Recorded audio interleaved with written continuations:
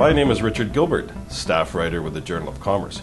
Here's what you can expect in the Journal next week, online and in print. Finning is gearing up to meet demand in the oil sands.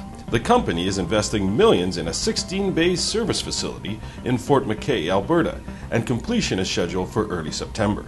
Correspondent Jean Sorenson has two stories in the Journal this week. The first one is about the Canadian government's Helmets to Hardhats program, which has launched a website for employers to hire military veterans with construction experience.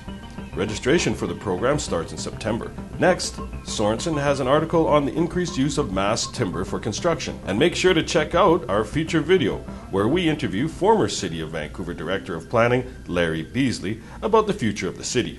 All next week at the Journal of Commerce, in print and online.